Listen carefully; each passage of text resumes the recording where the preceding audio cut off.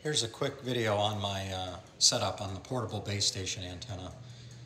All I did was I took a 62-inch whip and I used that for my ground radio. It just goes down close to the ground. And then here's the setup. This is a whip extender, solid stainless steel. It's one piece. It's 3/8 24 threads on the top, so I can thread the antenna directly in it. Then on the bottom, it's been milled down, and you just put the nut on the bottom. That's your power, your main feed. And here's how I hooked it up. I run the main power, the coax, the main lead into the antenna, and then I just grounded it to the pole in the pipe, which all of this acts as your ground plane too. And then also your whip stainless steel antenna. And I just wanted to show how I set that up. It works really well.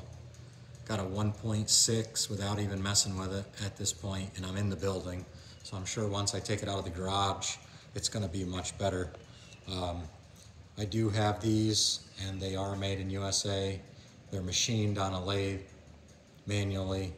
They're super heavy duty. I'm gonna be getting them on sale for approximately $60 a piece. Thanks for watching.